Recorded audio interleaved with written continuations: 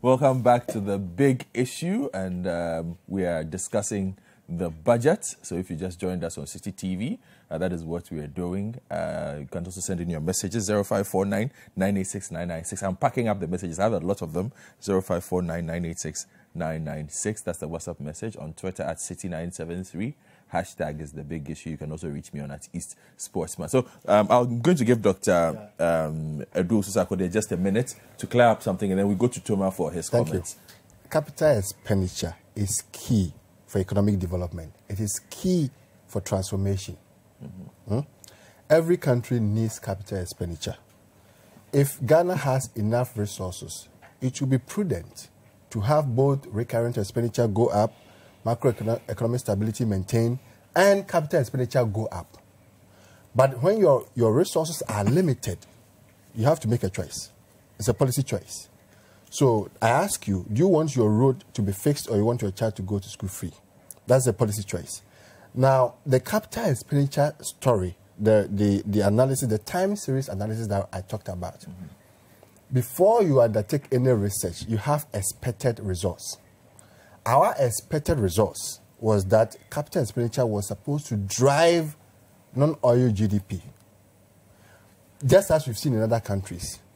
But we've seen the opposite in the results.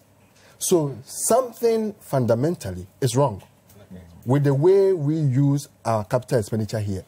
Is it that we don't get value for money? Is it that the contractors are foreign-owned? The companies are foreign-owned, such that when you pay them, the money doesn't stay? Exactly my point. We compare ourselves with Norway.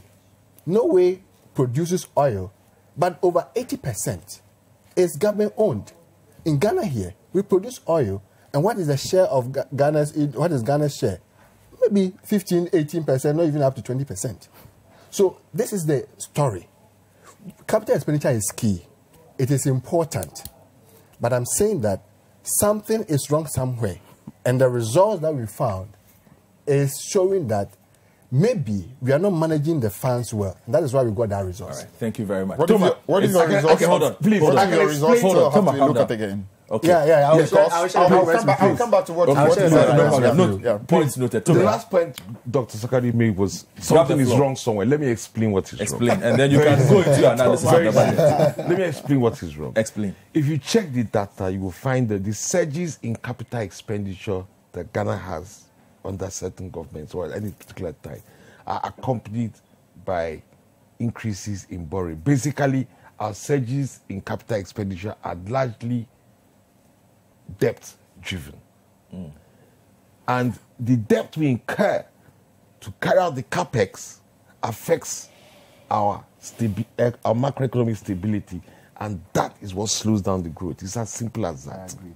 If you just take, this one is based on data. I don't have it here, but if you take the data, I'm a research person, that is the situation. I'll share the documents with everybody here.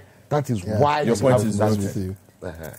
And Honorable Fiifi reserves the right to disagree, so you don't. Yeah, but issue. Continue. I'll make a little. Yeah. No, but the capital expenditure, they ended the year with 3.4%. You see, a regime that focused on capital expenditure ended their time with 3.4% growth rate. Now, the regime that is not focusing on capital expenditure is averaging 7%. Very defective, trust me. How defective? Very defective analysis. Extremely defective analysis. I'll come to that. Now, I want you to have very weak that my concluding remarks on that. Something is fundamentally wrong with the way we use our capex. Okay. It's the way we finance our capex. Not the way we use it. Okay. The way we finance. Now let's have your take on the budget. The budget. No surprises. No surprises whatsoever. I predicted everything in Gold Street Business last Monday. Exactly what we've come up with. The only thing I got different, I said I was expecting a deficit of 4.8 and the government has said 4.7. No surprises. It's a combination of economic requisites and political expediency. First of all, of course, in the election year, you don't bring about new taxes. That's obvious, all right? Now, so the idea is to strengthen tax administration, which is what government says it's going to do. Now, please take that under advisement, because political expediency in an election year in any government in Ghana political expediency always comes first before economic realities. The fact is that there are ways government knows it can increase improve its tax administration, but it's not going to do it in election year. Because no matter whether government is right or wrong about pulling people outside the tax net into the tax net, they will not have the political will to do it in election year. Because somebody who has been evading taxes illegally all his life, in election year, you make him start doing his civic responsibilities.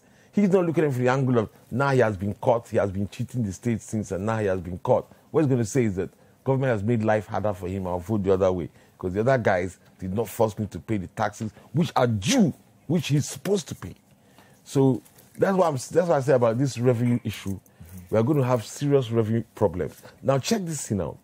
Since this government came to power, what happens is this. Because they have very ambitious programs, they make inordinately large or overly ambitious revenue targets. All right? They use that to justify very ambitious spending programs. Invariably, halfway through the year, they come out and say, look, we couldn't meet those revenues, we're cutting back on expenditure. In fact, this year is another case. Okay, so let's start from there, okay? Now, in 2020, that's not going to be possible. Why? They can't cut back on expenditure. Watch carefully. Since this government came to power, every time they cut back on expenditure because of revenue shortfalls. But every year, the gap between the excess, the revenue shortfalls and the expenditure cuts widens, which is why you have a deficit that has been increasing. Okay, based on before the rebate, if you take the new series based on the rebased economy, in 2017 we had a fiscal deficit of 3.9%. 2018, the target was 4.2, was revised to 4.5. Now we're heading for 4.7. Even that 4.7, I'm not sure. I don't think it's even going to be met because, in fact, my finance people will even see the thing. It will require, to achieve the 4.7, is going to require spending cuts of 3.4 billion Ghana cedis in the last quarter of the year. I don't know whether government can achieve that. But anyway, you see, it kept expanding. And now we're in an election year. Yeah. It's going to expand even further. You have 0.3% left between your target and the cap. In an election year where you will not have the political will to strengthen tax administration the way we've done in previous years, and you will not have the political will to cut expenditure to meet revenue shortfalls like it has happened in previous years. So I've told you what government is going to do. They are going to pick up the arrears and present us on cash basis under 5%. The arrears will be there. This is something that's been happening all the time. Fiifi them did it. That is why we got shocked at the end of 2016. It's only successive governments keep doing it. But you see, it's only when there's a change of government that the thing becomes reviewed. I see. There is only when there's a change. And it is standard practice. I have been arguing that if for the Fiscal Responsibility Act to work, then you need to have a 5% cap for cash basis, and maybe a slightly wider cap for commitment basis, and let us know what the commitments are. If not, every time there's a change of government, you're going to have this shock that effectively the deficit has been larger than what we have been told, and it will keep happening. It will just keep happening. We need to get real about this thing. Yeah, and that is what is going to happen this coming year. On commitment basis, the deficit will be well over 5%. On cash basis, as Doc said, it will be around 4.99. But on commitment basis, I expect that deficit to be somewhere between 5.5 to 6%. But you won't. But unless they lose the election, you won't get to hear about it. And they are losing. So but if they lose the election, then you get to hear about it. Just like what happened where NDC handed over to MPP this is their last budget, in 2016. All right? So I think we need to get real about some of these things. If not, I'm sorry to please, without, I don't mean to offend anybody. Make your but point. Politicians will always take us for a ride. Okay. That's the truth of the Thank you. matter. Thank you very Godfred, much. Just a quick, Toma, yes, come in. a quick with the deficit situation and the fact that Toma has been able to look into the crystal ball to tell us that we are going to exit. I mean, it's not the normal rhetoric that has been happening in the past. This is embedded in law. In law, myself and Honorable Kwetey sat in committee. That's exactly what you mean. You can beat the law by pushing it through commitment. So it is a law that the government is committed to. In times past, on cash basis. That's what you're saying. On cash basis. And on cash basis, if you pile on arrears and it goes beyond 5 on commitment basis, you have not broken the law. Toma, government accounting, is it on cash or on it's on cash? What you are so it's on cash. So if government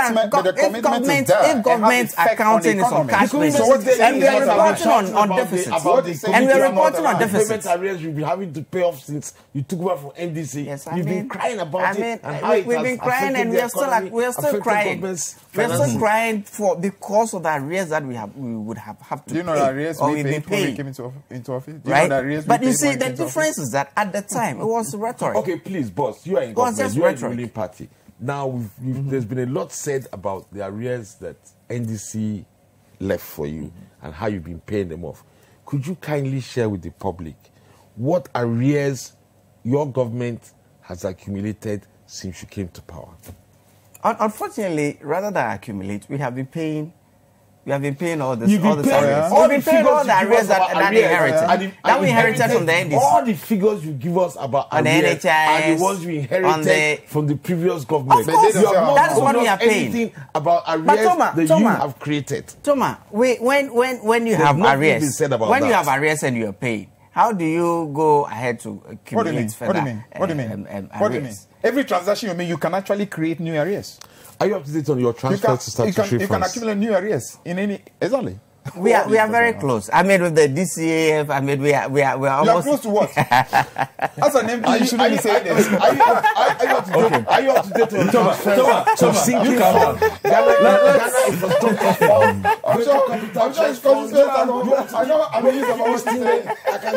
I can list 10 government agencies that you are behind. Toma, we are talking about budget. I'm not and we are saying that there's not going to be anything hidden. Government accounting is done on cash basis. We're going to do this on cash basis. And we are telling you on cash basis. You let him flow. This 5% per the Fiscal Responsibility Act, we are not going to exceed it in an election year.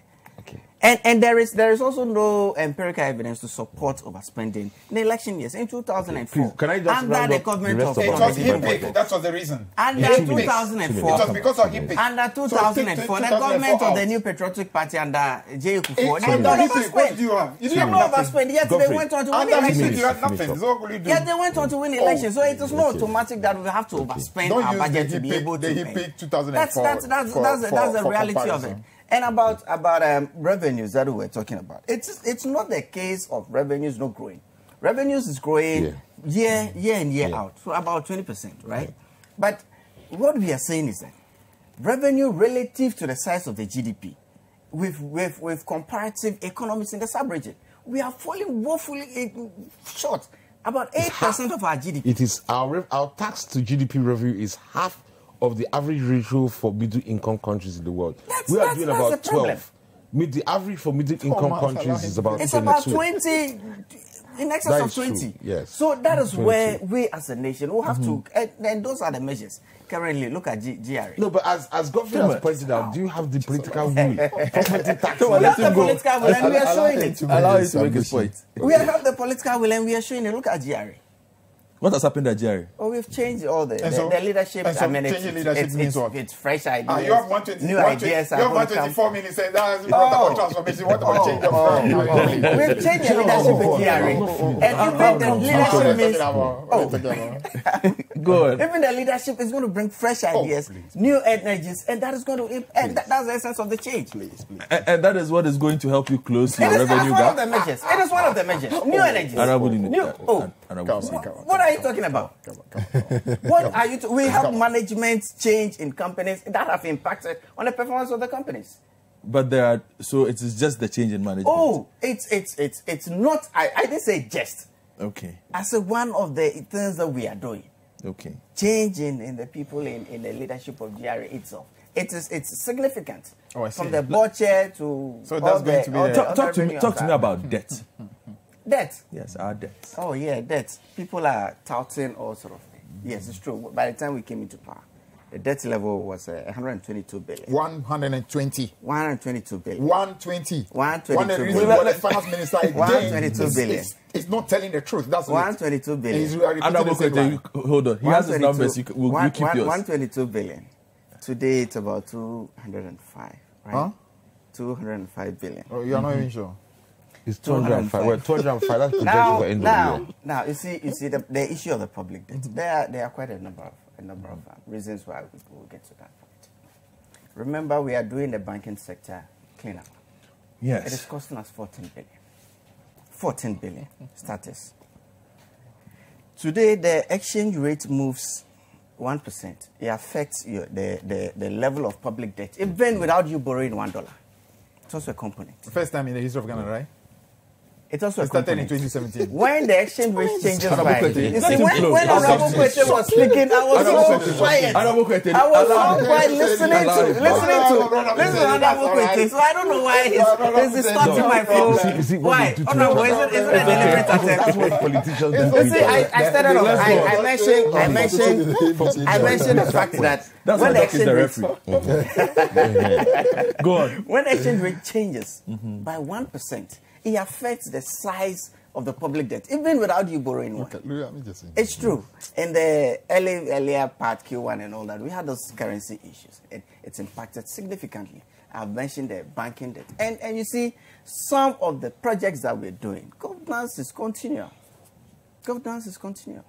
I'm sure I listen to your morning show every now and again. You're up and on about the University of Ghana Medical Center. Phase 1 complete. We need to get into phase 2. Certainly we need to, because the project is not done. And so we will borrow to follow up on some of these projects. We talk about the Eastern Region University and all of these projects will have to continue. Okay. So, and debt itself, I don't know why people are looking at debt in absolute terms. It's more about your capacity to service the bill. The debt. Really? Yes, it is. It is. If you're borrowing with this sustainable wages, it is well and so okay. it's a sustainable rate that has us spending in this world 21 billion or so on interest payments. You see, that is why I keep saying that we shouldn't be looking at the absolute size of the public debt alone. Okay.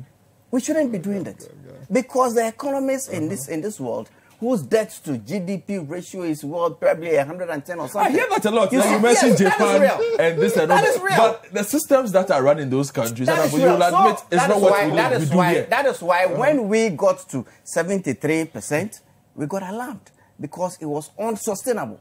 And then? Today, the debt to GDP. Rebased. It's about rebased. If you look at the size of our projected GDP or the size of our GDP today, if you look at the size of our public debt, we are in the ranges of 60%. So within 3 or so years, we have been able to bring this ratio down from 73% to 60%. So what is the problem? Okay. We don't have to look at just the absolute figure. Please. Look at our capacity to service that debt. And this hold on one second. Please, I have something to say about our debt. Yeah. Now, say that and then I go to Dr. and Fiifi. First of all, sorry, I'll come to you, Doctor. What the Honorable was saying, let me put it in quantitative terms. Based on the ratio of our external, that is foreign currency denominated debt to CD denominated debt, for every 1% depreciation in the CD, our public debt goes up by about 0.4%. But you know that today we have about 52-48 relation to domestic and external debt.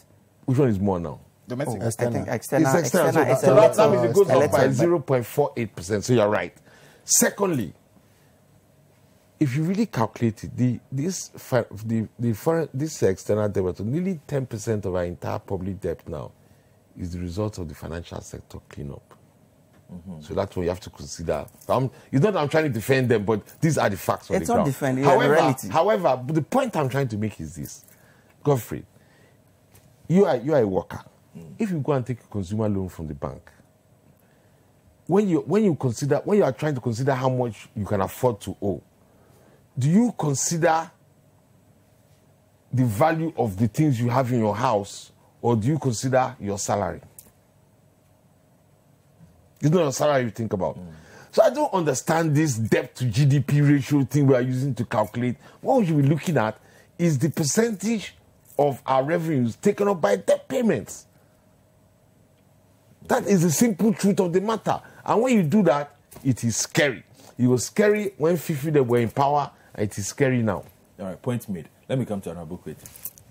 Now you can go into the budget. Good. So I started actually, and I had to do now round two. So let me just go a little more into a few of the details. You hear a lot about this so-called 12 billion that they say they have put in the pockets of the people, which he has broken down quite nicely. To be honest with you, for me, that actually was the most laughable part when I was listening to the minister. Laughable, so shallow, so childish. I couldn't believe it. I just couldn't believe it. You know, our friends think that you can just go throwing all these slogans and somehow you confuse people because they feel ordinary people maybe are not sophisticated to understand all this and then they can deceive them. Listen, are you aware that in this country, when we brought a single spine salary, on a yearly basis, we're talking about a move from 2.5 billion cedis initially to 7.5, and then upward towards 8, 9 to 10 on a yearly basis. I mean, that actually was a massive jump as far as money that directly was going to the people of Ghana. Did you ever hear anybody coming to say that we have put billions into your pockets?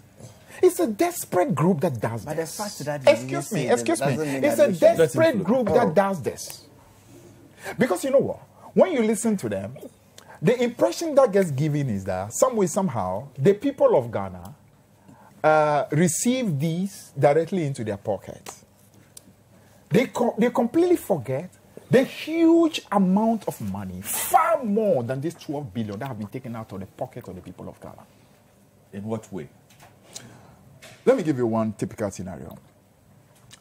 Since they've been in office in 2017, taxes have been increased, or not taxes, fuel prices have gone up a minimum of 24 times. They've gone up 24 times. In terms of percentage, 50%. They met, I think, a gallon of petrol was costing, I think, about 17 or so. We're talking now about what, 25. What causes the prices of fuel to go up? Excuse me. I'm making a point. Didn't you introduce a deregulation policy under your government? I'm talking about money you've taken out of the pocket of people. Taking out how? You introduced a deregulation policy. Why? Every single day. The fuel prices respond to international prices. And now you're telling me that government is taking money out of the pockets of the people. You want to take over? You go on. All right, good.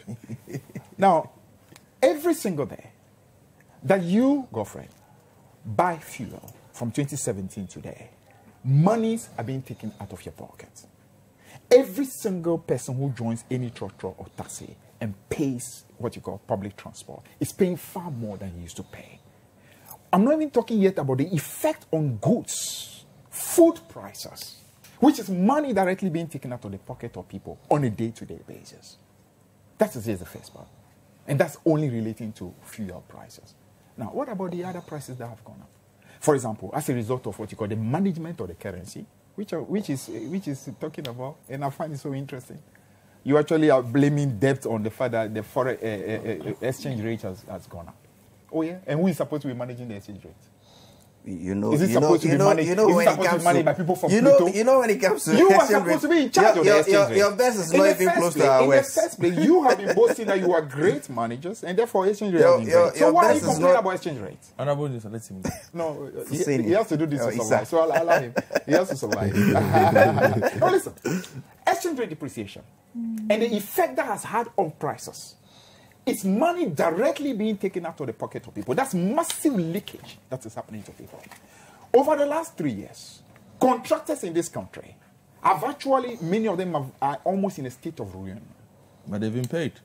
Huh? Who told you this? 322 million. Oh, you actually believe this? Go talk to the contract. Have you talked to the road contractors? We've spoken to a few. They say payments are being made. Yes, I have also the one that they are spoken to a doing few. that you go to Fidelity and they discount you. Money that state owes you. State forces you to discount your money, and we're supposed to be clapping for this. But there are so many other contractors that have not been paid. And as a result of that, many companies are having a shutdown. Many of these companies are virtually on the brink of collapse. Do you know the amount of money that have been taken out of the pocket of people? Now, in the process, we're talking about, we are in a country where the state of disrepair of our road is so massive. So massive. Do you know what that means? It means, for example, that there is economic loss to every individual. Goods that should be able to move faster are slower. Services that should be rendered faster are slower. That's income that are being lost. You are losing money to people on the back of the disrepair, the collapse of our infrastructure, and you have the audacity to tell the people of Ghana you put money in their pocket when you've actually taken multiples out. You know, that told you they are discredited people. They don't tell the truth. They believe that you can just spin, and then somehow in the process you get vote. So please, let's dismiss that 12.2, whatever they are calling. Dismiss it outright. It means nothing. So you do not believe that. I'm saying that they have taken multiples out of it. In fact, talking about even free SHS. Listen, by bringing free SHS, what they effectively did was to bring double track. To compel, initially, before even double tracks today, they compel some of our students to actually go and get facilities themselves to pay. Hostels. Some of them have to live in private homes. Parents have to take care of that. In the process of bringing the free SHS, the quality of food in various boarding houses have reduced considerably. If you talk to the headmaster, they will tell you. Parents have had to work to cough out more money to be able to have proper feeding for their children. That's incurring costs. In the process of the double track, a lot of the students who have had to remain home for longer period than normal, parents have to incur money to take care of them in terms of what you call private tuition. That's a lot of money that you're incurring on parents. And you're here talking about, you want to boast about what? Putting money in the pockets of people? Please stop this joke. And let's get serious.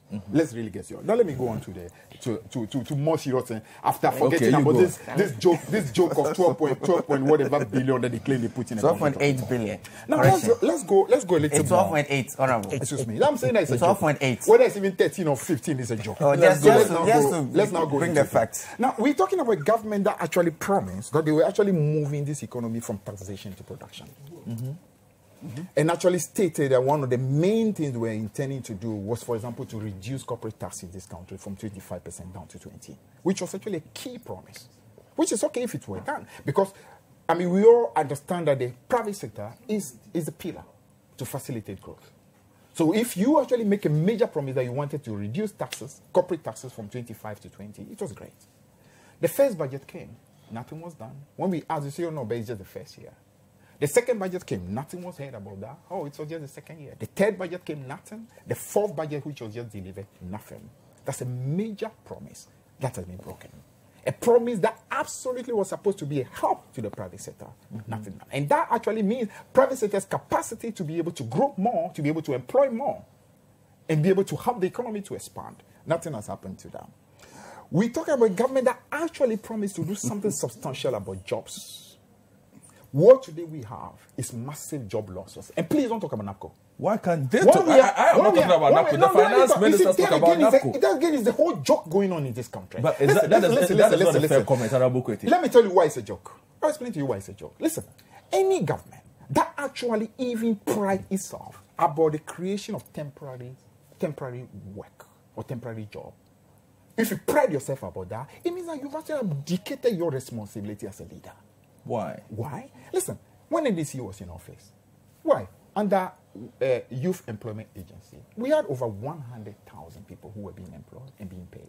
Did you ever see us celebrating, letting them line up at Independence Square and be marching and have a one-year celebration and be toasting it? No, because we understood that in the first place, that's not what we ought to do. We have to create an economy that generates what you call organic growth and that brings jobs. But the modules, let me just say that the modules were a bit different. If you look at what NAPCO is doing in terms of on-site training, it is a temporary job. That's what it is. Would you want your child to be part of NAPCO? You, if you had a child?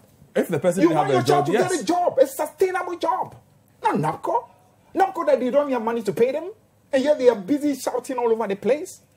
You are looking for sustainable job. That's what they promised the people of Ghana. When, for example, they talk about their industrialization drive, they were talking about real jobs for the young people of Ghana, not temporary jobs. And now you have a government that is priding itself about temporary jobs. The same as the YEA, I mean, or national service. And we're supposed to think that's the end of the road? For me, doing it is okay, but absolutely priding yourself about it, for me, is a complete, I mean, it's a disaster to even pride yourself about it. So I hear them... In addition to that, we've provided 138,000 jobs in the public sector. Will you allow me to? Let me just... Okay, you go on.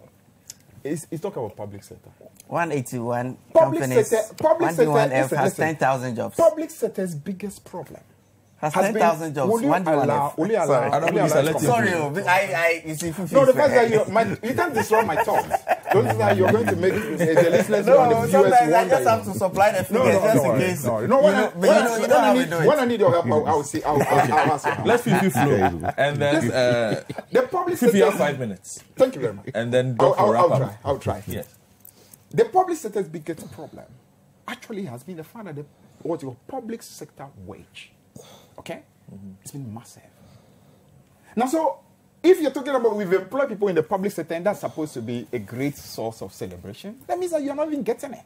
Because one of the biggest problems you are having is that the public sector wage already is too high related to the size of our economy. In the first place, how many people are employed in the public sector? Maximum 630,000 people. Out of a population of about 30 million. Assuming that even half of the population is working, that's about 15 million people. Worst case scenario, let's say 14. And 630,000 out of 14 million, you're talking about employing the public sector? Clearly, that's not the avenue. The avenue is to be able to expand the economy, real economy, and that takes me back to the issue about their boast about growth. Listen, in 2016, NDC resolved the energy crisis. Even with the difficulty of the energy crisis, growth, non-oil, was 4.6. With energy crisis finally resolved, economy handed over to you with all the huge, what you call a buffet that we're giving to you, sinking fund, ESLA, what's the name, huge infrastructure, two new oil fields. Your non-oil growth in 2017 still stood at the same 4.6. And you think that you are doing something extraordinary? Today it's 5.9. And they talk about what's the name, how great they are doing. Listen, the level of hardship in this country today is worse than has ever been. And that's a fact.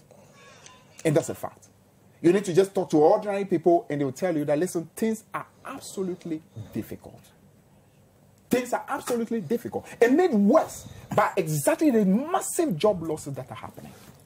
Made worse by the fact that our district, our communities have seen very little development over the last 3 years. Why? They've decided to cap everything. They capped DACF. They've capped road fund. They've capped get fund. They've capped NHIA. All these are things that actually take development out there. They've capped everything. Let me give you the typical example of road fund. Road fund. The amount of money they've capped, if you add it all together in the last 4 years, amount to 3.2 billion cedis. In the first year, they capped 800 million out of road fund. The second year, 600 million. The third year, 1.2 billion. This fourth year, they are proposing to cap 600 million. Altogether, 3.2 billion. This 3.2 billion is more than the $500,000 that they are celebrating that they're getting from China. Now, who understands economics and who has basic common sense will leave free money of 3.2 billion, which is meant for the building of roads, and go and borrow 500,000 when you have 3.2 billion available? You cap it and use it for consumption and turn around to go borrow. And you are supposed to be celebrating. These guys are supposed to be economic geniuses, people who have magical wand, who understand the economy. You leave 3.2 billion, which is money given to you by taxpayers. Use it to build roads for us. You say, no, I'm going to use it for consumption because I have to pay NAPCO, I have to pay free estate, I have to pay this. That's what I was saying, like, the tragedy we face in this country today is the fact that this economy has become consumption rather than true development. Meanwhile, the biggest resource envelope that has ever been available to any government is available to an MPP. The hugest. Talk about that. No, I'll give you time, don't worry. He's almost done. He's almost done. The debt, as we're talking today, in fact, the debt at the time they came was 120 billion cedis. Okay. And that you can check from the official record. Go to the controller, go to official record to the country, 120, not 122. The 122 came about because of exactly what we took the finance minister on. He used what he called the exchange rate of March ending to do the conversion in order to make the debt at the end of 2016 look 122 instead of 120. And he knows that to be the fact. We've taken him on. He has never been able to respond because he knows he has nothing to say. What have they done to the debt? They've taken the debt up by almost 90 billion. It's 88.5. Not 85, 88.5. Within a space of less than 3 years. I'm sure by the close of this year, we should be hitting at least 90 or maybe a little above that. Because this is as at September. And what do they have to show for this debt?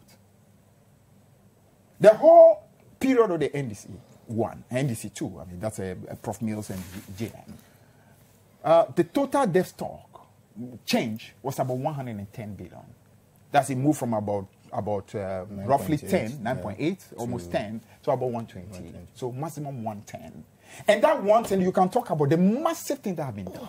The stop, what you call the resolution of the energy crisis. That resolved a lot of money that had to go into that. That's quite a contentious claim, but no, but hold on. I mean, talking about Echuabo gas, which is massive as far as our energy situation in this country is concerned today. The huge, what you call, savings we are getting as a result of that.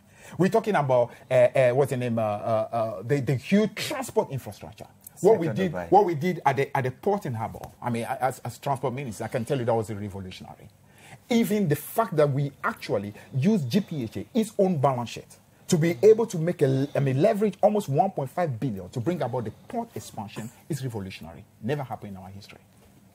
We're talking about what had happened in our port and harbors. We're taking electricity all the way to over 80% in terms of what you call electrification across the country.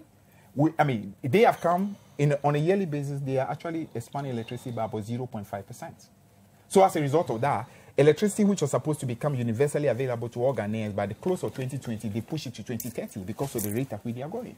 Water expansion, we did exactly the same. In fact, the amount of investment we did in water is massive. Where's the expansion in water? Oh, I see. You're not aware. For example, because we listen to Mr. Brima all the time, who says that for the past 30 years, nobody has put money into fixing and expanding water. Are you talking? Do you remember the Pond project? The Pond project, which actually has made water for the first time in almost 2 decades or 25 years available to even people around Adenta. Adenta. Oh, you don't know about that? Oh, okay. We have a lot of Adenta. I'm talking about the investment in water has been the most massive in the history of this country. Okay. I don't know if you wrap up for me. So if you're looking at everything put together, we're talking about a government that has had huge resources, much more than any government in the history of a country. And what they can talk about is that they've actually been able to put it in consumption. And if you put all the flagship together, before this budget was written, you put all the flagship together, they do not account for even 8 billion. Out of over 210 billion CB revenues, money that have been available to them. The flagship put together does not even account for that. So, where's the rest of the money? Okay. Thank you very much, Honorable Fiifi Kwetey. Let me take some messages. Sydney Kesley for this year. Sydney Kesley, good morning to you. I'll take a wrap-up comment from Dr. Sarkodie, and then we'll move the conversation to the next phase, which is the suggestion by the communications minister. I'll let you come in, don't worry. By the communication, I know you have rebuttals. We're not talking budget anymore. Yes, you are late. I have 3 other topics to discuss this morning. So let me just take a couple of messages. I'll also find a way. You move from agri to geography. So let me see. Efia in Sunyani says, good morning, Godfred. Please kindly check the repeat time on Sunday. I catch it around 4:35 a.m. when I'm preparing for Mass. I've checked at 10 a.m. as you announced, and it's always... Well, I'm not talking about TV. I'm talking about radio.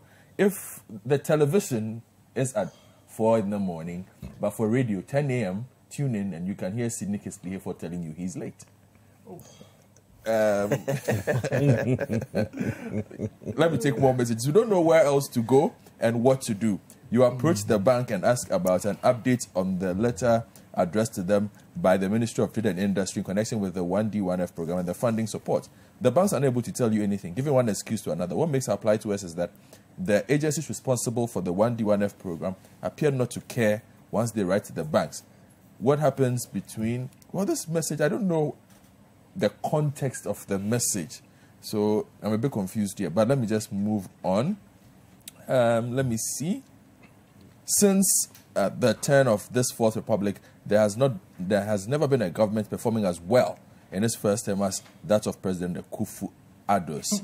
This is coming from Farouk in Toma. Kwesi Reynolds in Agonodobing says, though bread and butter issues continue to be a problem in developing countries, poor road network is now a major headache to citizens. However, was elated when the finance minister assured Ghanaians that 2020 is a year of roads. Having invested much into social intervention programs, I think the time is ripe for the government to exert resources into making most of our deplorable roads motorable. This is what he sends in. Let's see. Nick from Ofanko says, good morning. Please remind your guests that once a lie is told, you have to tell more lies to cover the lie told. Ghanaians know what is called misinformation. We also do data analysis. Thank you. Okay. Big Row says the population of Ghana is growing and government has to factor this in everything they do. A policy based on consumption is not the way to go. There must be infrastructure expansion to cope, otherwise we shall all be stuck in traffic as used to happen at Circle. This is the message that he's sent in. Awudia Bernard from Medina says, Godfred, it is always simple for the government in part to tell the people how they have helped them save a particular amount of money in their pockets. But it is difficult for them to provide practical solutions to our perennial flooding, the crisis in the banking sector, corruption, and so on and so forth. Kudos to you and your guest, and Fred Tete Jabano as well. I'm sure Fred also appreciates the message that has been sent in. So I'll take quick wrap-up comments from Honorable Issah, from Doc, from Toma, and then we move the conversation on to the community. All of them will have opportunity. We all had the two opportunities. You had so much time. So that's you had so much time. You had so much time. Everybody has spoken twice. Okay, so you had so much time. I don't think. Doc, let's have your take, and then we'll go to Honorable Issah Toma. Okay. I thought Fiifi Kwetey had changed, but there's no change in him. It's the same.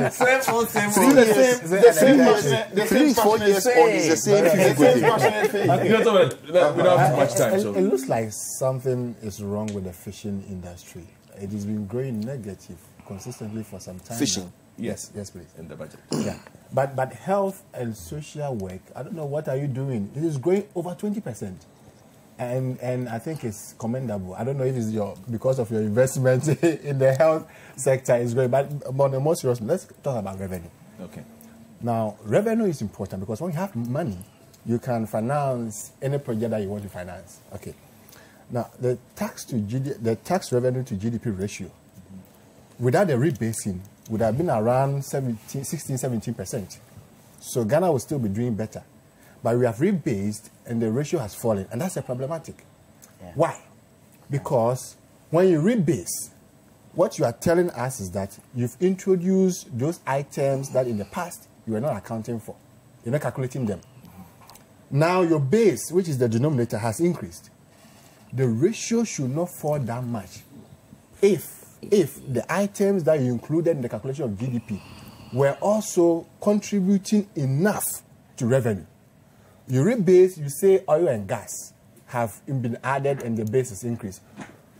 If the ratio falls, it means that the oil revenue from oil and gas is not up to our potential.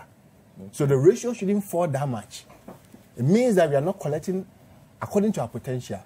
Now, the natural resource, I want to say that now government needs revenue. The natural resource contracts could be renegotiated.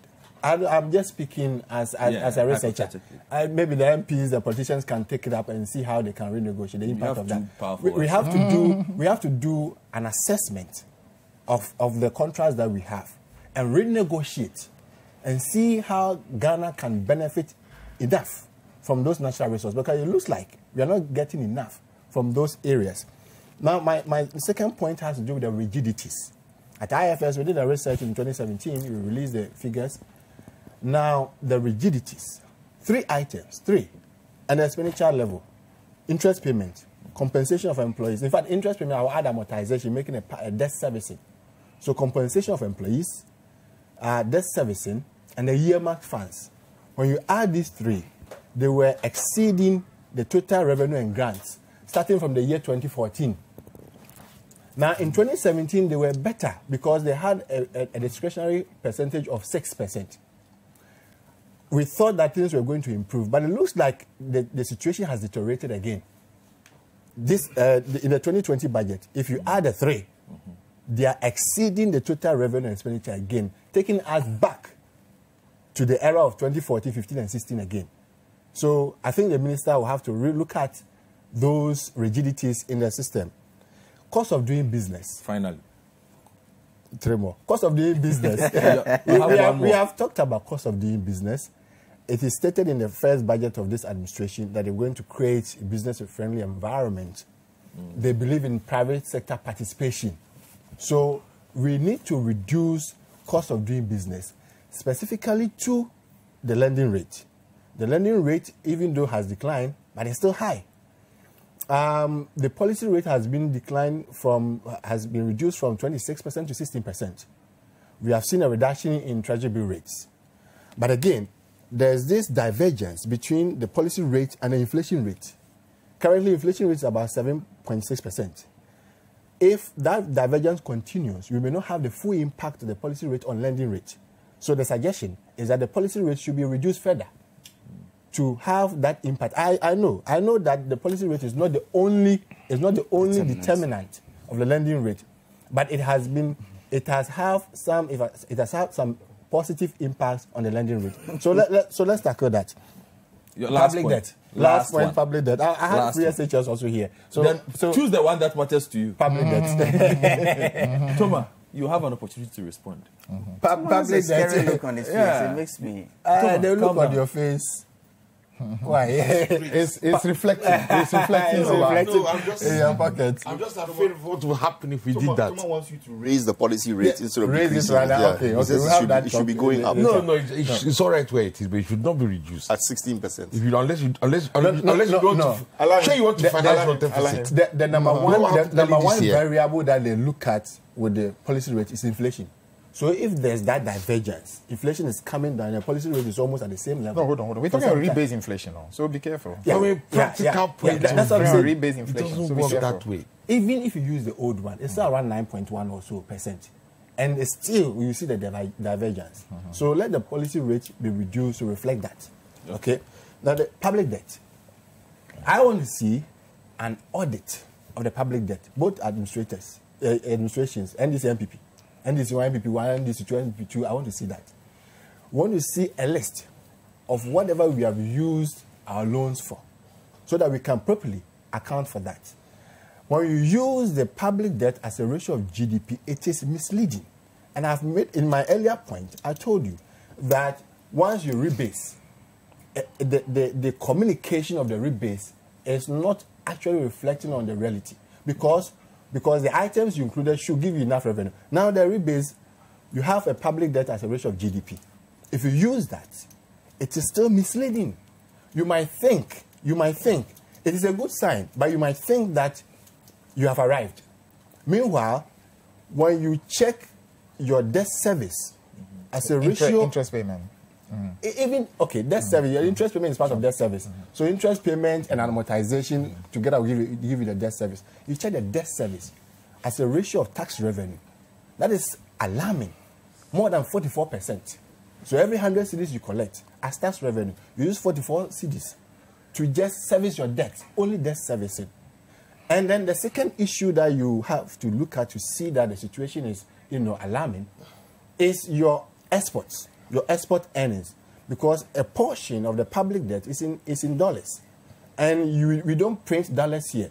We use our foreign exchange to pay for that. So you look at the debt service as a ratio of export earnings, another problem. So I want to submit that if we don't take care, we need to reprofile the debt now as a short-term measure, and then we need to also refinance. Other than that, if you go at the rate we are going, I'm afraid that the public debt may distort the gains made in the macroeconomic stability. I'm afraid going forward. Fair point. Free SHS, I've always supported it because the tertiary education is also subsidized and people are not talking about it. Meanwhile, the social benefit of secondary education is higher than the social benefit of tertiary education. We cannot, as a country, middle-income country, continue to be looking at, only 15% of Ghanaians have up to, have SHS plus education. Now the labor force, those that you expect to grow your GDP, the workers, only 20% have secondary education and beyond. 80% do not have education, up to secondary education. Imagine the taxi driver has secondary education. Imagine the bus conductor has secondary education. Imagine the food vendor. Look at the hygiene difference. Okay. Your point is well made. Your point for the is free well SHS, I'm supporting it. People are talking about quality. If you're saying it has brought down quality, it's a different argument altogether. Your time is up. The quality is a different argument altogether. Fine. Your time is up on that. Thank you very much, Dr. Owsus Sarkodie. He stole some time. Dr. Honorable Fuseini, sir, it's your turn. Godfred, I was hoping that I'll directly follow my senior honorable. Oh, no, you can go on. So let me. My you want to follow him directly? No. Okay, No, it's my turn now. Okay. Wrap up. I'll wrap Then you wrap up. I don't know why you want to follow Then me. he's going to get a fourth turn. No, he's not. He's We're speaking speaking at the twice. same time. All of us. So you Same go. time. You go on. You see, Doctor, The only person who I'll take it has up the right to complain is Sydney. He hasn't had a bite yet. He won't. Yeah. But he was go. late, so that's understandable. Let me take off from the debt situation where Dr. left off. You see, if you look at the period between 2013 and 2016, our debt accumulation rate was 36% per annum. 36% per annum. It meant that every year we're adding 36% of our existing debt stock as new debt. Today, or since 2011, it's been reduced, averaging 13%. These are the realities. You see, when Honorable Kwetey was speaking and he was talking about investments in oil and how oil is benefited us and the size of the envelope today, he shouldn't forget where we are coming from. Ghana did not start, or the oil industry did not start in 2017. We actually discovered oil in 2007. First oil was 2011. And First oil was 2010. That is 2010, 2011. 2010, fine. It propelled the GDP too. Prior to 2000, we knew the focus of the NDC government. What was the GNPC doing? Investing in banana plantations, investing in telcos, hiring oil rigs in Angola. It was the change of focus of GNPC into exploration. That is what got us the oil. So they shouldn't come touting and telling us that they've done more investment in the oil sector and we are reaping the benefits of it. We actually focused GNPC to get that oil in 2007. Honorable Fiifi Kwetey is also talking about... You forgot him, I'm sure. Yeah, because Dr. came in. He's talking about what capping law, and that we are capping revenues and we're taking money from the road fund. Doc continued to talk about rigidities in the budget. When we came into power in 2017, check the first State of the Nation address by the President. Those three items was more than the revenue we're making. As a nation, there was a need for us to change the structure. We all know. I thought you had a If we magic wand. continued the way we're going, it was not sustainable. One day we're going to wake up and we're not going to be able to pay public sector wages. And that is the end of any nation when it gets to that extent. And so what we did was to bring in this capping law, to realign and leave some surplus in the system so that other sectors, that doesn't mean that we're taking monies out. We were realigning those inflows to sectors where they were most relevant. Oh, yeah? And of course, it's been felt. Today we are planting for food and jobs. Now we have even stopped importing maize. He goes again. He goes again. No, you tout it in the mornings on radio. Tell me who. Slogans. Don't just say who. These are the realities of it. Well, you see, There's goes glut again all with over the slogans. place because food production is in excess. And if a nation is unable to feed itself, forget whatever you're Yet you're thinking. importing rice of 1.2 billion. Forget whatever you are thinking. Yes, we are importing rice. That's our acquired taste. Quite But as we go on, as Ghanaians begin to accept that we have to eat what we plant and we have to plant what we eat, it's the first stage for us moving from this vicious cycle. And if you're unable to break that cycle, it's going to be difficult for us to make any strides. So when you're talking as if we're taking monies from road fund and all, we really needed to realign because of rigidities in the budget. So you're moving from and those are the rational ones. You were there when we did all of this. We're done. So what are you on about? You have to accept that when the NDC was in power, we were not importing rice. You know that. That is also a good point. Yeah, we weren't importing rice. That is also the point. We're talking about the quantum. That is also the point. The quantum is significant. That's also the point. What is the quantum? You see, so these are issues that Honorable Kwetey will go on and on about. But you see, you fixed it. No, I'm responding to a point that there was no rice problem when APP came in. Nobody said there was no rice problem. They said the quantum has been massive. Yeah, but if people I have spoken about rice, what do you do? The touting of economic growth at 14.1% in what, 2010, 2011? 14.4. 14.4 in 2011. And where did it take us? After that, what happened? What happened? You tell us. We declined to 3.4 steadily. Oh, I see. From 2011, that's a reality, to 3.4. Hey, yes, when we're doing the 3.4, unless you want to tell me anything different. We inherited a service sector, that was growing, at. What is it? I have it here. We inherited a service sector that was growing at 2.8 in 2016. In 2019, 5.4. Our agri sector in 2016 was growing by 2.9%. In 2019, projected at 6.9%. Our industry was growing at 4.3%. In 2019, 8.8%. I want to see the industry Today, numbers. we are saying policies and flagship policies like 1D1F. We're saying that 181 companies at various stages already. Only 58 are in operation. 58 are in operation, and I'm saying 181 at various stages. I am sure that if the NDC within the 8 years, we have been in government for 3 years. If within the 8 years, their first 3 years, they are done 58, another 3 years, they are done another 58, another 2 years, they are done even 50. We have gotten close to 150. We can understand that, but yes, those are the comparisons. This morning I was reading an article where the former finance minister is saying that it's unfair to compare the performance of one government to the other because the resources available to them. Well, Setekpe taught me tax in Lagos, so I have quite a... You see, but what is the basis of comparison and how is performance going to be measured if there is no basis for you to compare?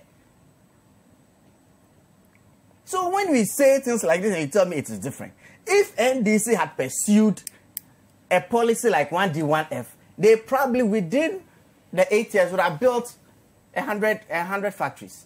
If not, and at least, if not more, and it would have employed 10,000, 20,000 Ghanaians. If they had pursued, well, they say NAPCO is temporal, so yes, it's 3 years and it has exit strategies. Already there are people who started off with NAPCO. Today they are in other sectors of the economy. Are you keeping data on these things? Yes, the data is available. Do you know numbers of people who have finished national service who are in other sectors? The data is available. So it started with 97,000 people. And now you are... I am unable to tell you this, but that's the reality of it. Because I know people who started in NAPCO. Today they have moved on to do their own things. And what about people who are not in NAPCO? Are they also not moving on to other things? Oh, but so I am sure that if you had an intervention like NAPCO, we wouldn't have had a graduate unemployed association under your government. Okay, thank you very much, Honorable Fuseini is a member of Parliament for Okakwei North constituency. I'll take a quick break. When I return, Toma and Imihere will wrap up as well. The Honorable Fiifi Kwetey on the budget issue. Then we can move on to talk communication. Fiifi is done. I protest.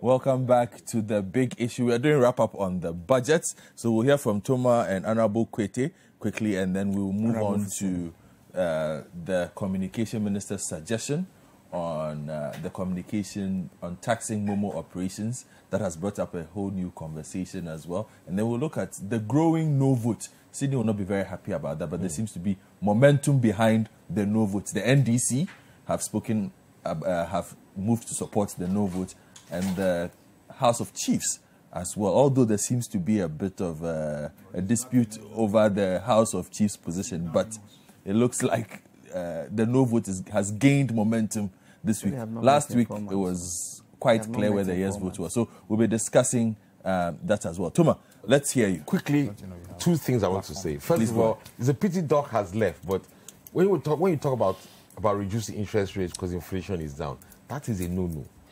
First of all, interest rate policy in Ghana is not driven by the gap between interest rates and inflation.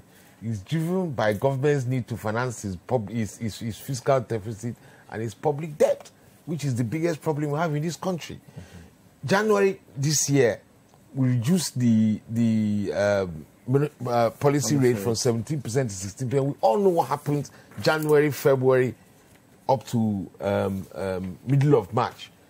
We reduced the rates. Foreign investors foreign portfolio investors who are investing in CD-denominated debt all took off. The CD now nosedived. Government had such a serious financing crisis that even not only we have to rush to do the 3 billion euro bond, we actually negotiated with 2 international banks for a 700 million bridge finance loan because we needed money immediately. When we had to negotiate $700 million on the agreement that we repay the money back from the proceeds of the euro bond loan. All this thing happened first quarter, simply because we slashed interest rates and foreign investors felt that at that time monetary easing had not resumed in the Western Hemisphere, and we felt that interest rates were going in the wrong direction here in Ghana. They were going down, where elsewhere rates were either going up or staying stable. And the foreign investors who hold about 1/3 of our so-called domestic debt, which is held by foreigners, now took off. And we all saw what happened. So which basically what it means is that you can't reduce your policy rate now. Okay. All right. The IMF actually wants us to increase it, but I've discussed with Dr. Addison, it's not going to happen. I even did a story on that recently. It's going to stay stable, but we can't reduce it. But that's one thing. Okay. Now, for the budget, what I'm going to say is this. There are 2 very, very key initiatives which this government is engaged in. One district, one factory, planting for food and jobs. Planting for food and jobs already gives us very, very good results. Very, very good results. 1D1F is behind time in its rollout, but it has immense potential. The problem now is that, you see, when you have this kind of policies, and this is the government that relies a lot on private sector financing, the problem now is that because of the crisis in the financial sector, government is not getting the private sector financing participation it expected to get when it designed the policies. Yeah. All right? So that has been a problem. Now, the alternative would be for government to kind of bridge finance the rollout of the products until the projects until when the financial sector gets back on its feet and everything. But they can't do that because they're putting money into social intervention schemes, which I think are wrong-headed. Like which one? Senior high. There's nobody sitting down on here right now that needs government, including even me. I'm sure I'm the poorest guy among all of us here. but there's even me. I don't need government to pay my son's school fees in senior high school. Pay my son's school fees. What it just tells me is that instead of drinking 1 Guinness after work in the evening, now I can drink 2. But that's as simple as that. That's better just life. Do the American system. Subsidize those who can't afford it, who qualify, and let the rest of us pay.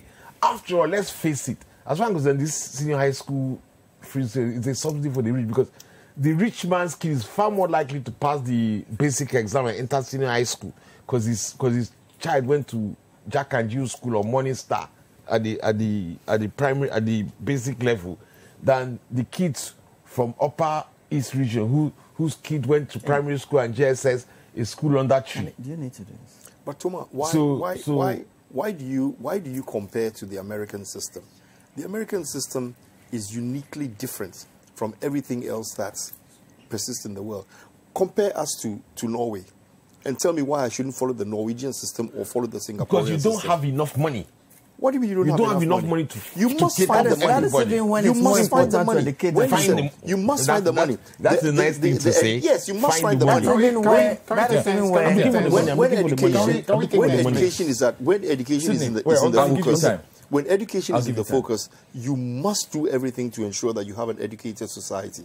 Okay. It's a sine qua non. You cannot even discuss it. Okay, thank you, Sydney. You can have an educated society by those people who can afford it. Paying for it is not a matter of affordability. Take care of the one that's this conversation is a conversation that is an argument that is. Even the finance minister has had a say on this particular matter. It's smooth because it's going through. Let's go. It's going through. Honorable Kwetey, let's hear you, and then we move on to Sydney.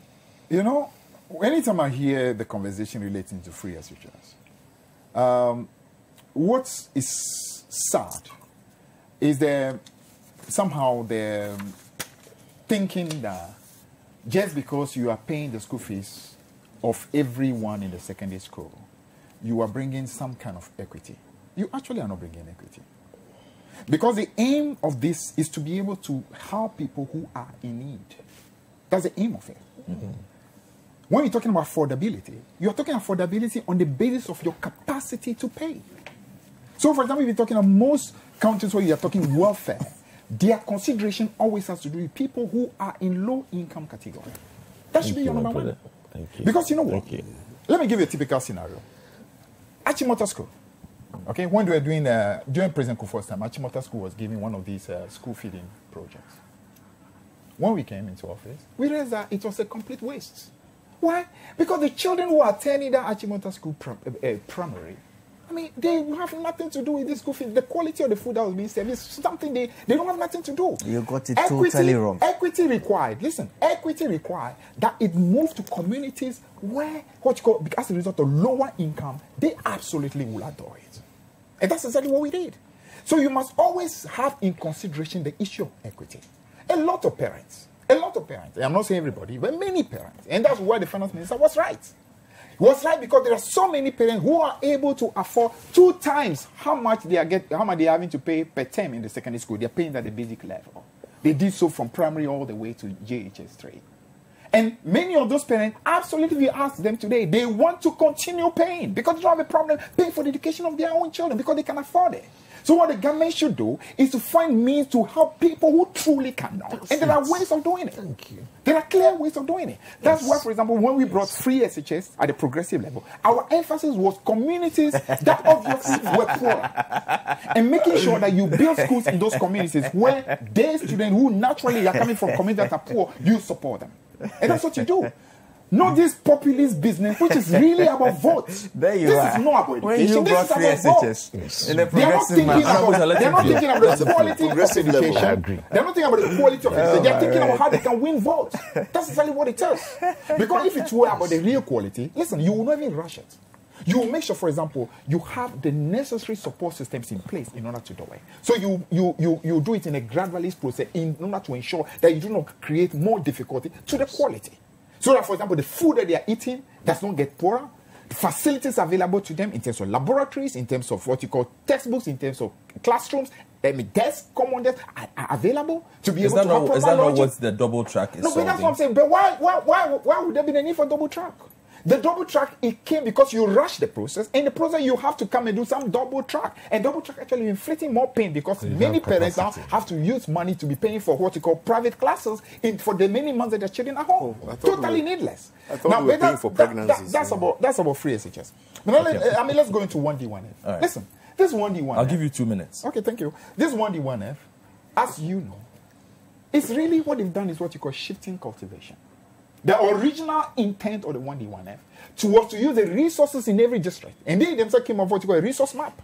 And that resource map had every district and the resource available and the factories that were supposed to be established Not old factories that have been there since Rolling Stone. Some of them when you were maybe 10 years old. Then you come and then put 1D, 1F for them. And some way, somehow, they are supposed to be 1D, 1F. Companies that joined our time, we are supported, providing financial support to them. We never call them 1D, 1F. We never say they were government company because we just knew that government responsibility was to provide the means to enable factories to be strong. So today, support you give to factories that because 1D, 1F, because you lied to the people that you were capable of establishing new factories in district on the basis of resources. You came to office so that you did not have the capacity. The first budget. That is nowhere in our manifesto. Just hold on. What are you talking about? There is nowhere in our manifesto. Then on what basis? On what basis? There is nowhere in our manifesto. On what basis manifesto. the trade minister come to make an acknowledgement that, listen, they've had to have what you call a complete modification. They feel that they cannot just go with about establishing new factory. They now have to find a way to support existing factory. That's a fact. Now let's go on to the next one relating to what you mentioned about planting for food. Yes. Listen, you wrap up there for me. I don't know whether you have checked. Okay, check Index Monday. That comes from what you call the U.S. Agricultural Department. Yeah. They keep track of every what you call importation, production of cereals and agriculture all over the world. Their statistics show that in 2017 we imported 19,000 metric tons. 2019 we of maize, of corn, maize. 2019 19,000. 2017 19,000. 2018 31,000. 2019 50,000. This 50,000 importation of maize is more than what we imported in 2016. Now, so when you hear all this clamor about the wonderful things that are being done, when actually you are still importing maize, which is the main staple. Are you very sure about these numbers? Check. Index Monday, just check it. It's a global thing. Check it. I'm telling us a matter of fact. But that's not all. We're talking about a situation where you come and meet a situation where check this importation of rice stood at about $500 million. And within a matter of 2 years and a little, you've taken it more than twice. Yeah, mention more than twice. I want the source of that data. Index Monday. Index Monday, yeah. Okay. Index Monday, yeah. You can check it. It's the U.S. Agricultural Department. I mean, they keep track global. And this is a verified. You can check it out. Yeah, I'm doing. You understand? That. So I've given you the three. You understand? So how can you actually be boasting about this when it says that you check, for example, the prices of food? If you really are doing so well, then we should actually be seeing a corresponding effect as far as prices of food in the country. Well, we have seen that alternatively because if you check with Isoko, and we can also rely on Isoko, Isoko will tell you that at several stages this year, we've had corresponding reduction of prices based on available harvest. You don't even have to go that far. Just look at the size of the ball of Fiifi. You have your time. And it's clear. You have your time. Listen, that's historical. That's historical. Whether it was coming Nkrumah or Busia or Liman or Rollins or Kufuor, it's historical that there are times of the season prices go low on the basis of harvest. That's normal. But that's not what you use to make a gauge. What you use to gauge is a general, what you call yearly average of where prices are. That's what you know. That's why you see from one year to another, you see the changes that are happening until the same. Prices of foods are going up in this country. And those who go to the market think Isoko disagrees with that. No. Isoko has not told you, for example, that prices of food today are lower than they were in 2016. That's not what they have told you. That's not what they have told you. So that's not the case. Right. Sidney, you have you're out of time. Let me just do that. You're out of time. There's no final. You're out of time. Thank you very much. That is where we will end our budget communication. Let me move on. Why you want to come back again? If you come back, you say he wants to come back. Sidney hasn't even had a turn. Give me opportunity to wrap up. You want to work? You have the 1.2 billion. I am talking communication. 300,000 would not have not been in school. In this building, I am the many whose parents can pay. Go on, 300,000. The many whose parents can pay.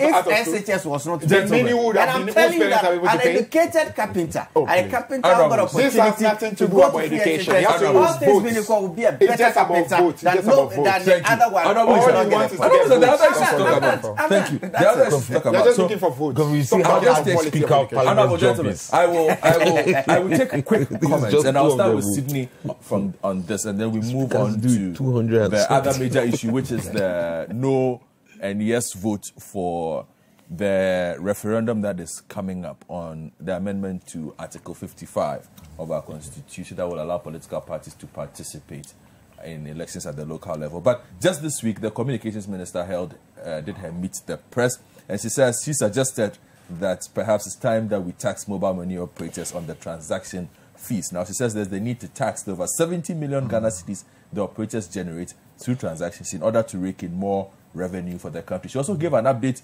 On the common platform, aka Kelni GVG, Franklin has been asking several questions on this as to exactly its purpose. Why is it not saving us money? Well, she says that it will save government a total of 1.5 billion cedis. We didn't get actuals. You know, we saw future. But well, let's take a listen. On revenue assurance, the common platform provides the following information to the GRA. Revenue to the government from top-ups, measurement of top-ups per operator by the common platform, and actual consumption by the operators measured by the common platform.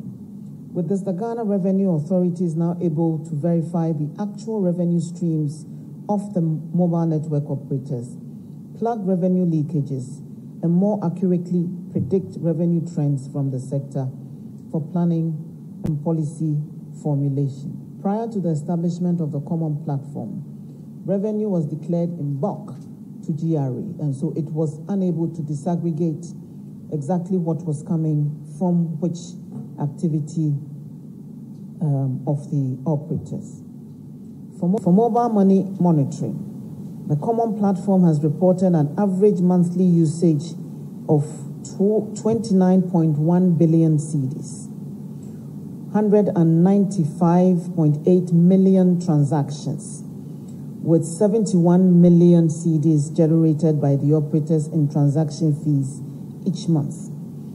Further breakdowns of transaction types for informed policy-making decisions are also possible with the platform. This is of particular interest to me, but this is where the finance minister and I diverge, because I think that 71 million, which is generated by the operators in transaction fees, they ought to pay taxes on that revenue to the state.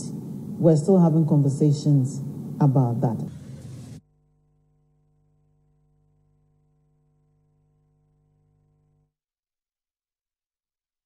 So you heard the communications minister, Owsus Sarkodie, and Sydney, let me come to you. There are those who have said that, look, this is a horrible idea. It's not an idea she should even be contemplating. But from what she's saying, she's going to have conversations with the Ghana Revenue Authority. She's suggesting it to the finance minister, who initially has said he doesn't buy into it. But when they look at the volumes that are being generated here, it might be a possibility. She's totally misguided. She's completely off the tangent and totally misguided on this one. Look, I don't often like to be so blunt. Well, that's so rich. Is everybody's looking at you like so really? Rich coming from like really? I'm just speechless. But the fact of the matter is, when you have technology progress and you are trying to get the system, the government is talking about trying to digitize as much as it can for its revenue income. Why do you want to go and kill the one that is laying the golden goose?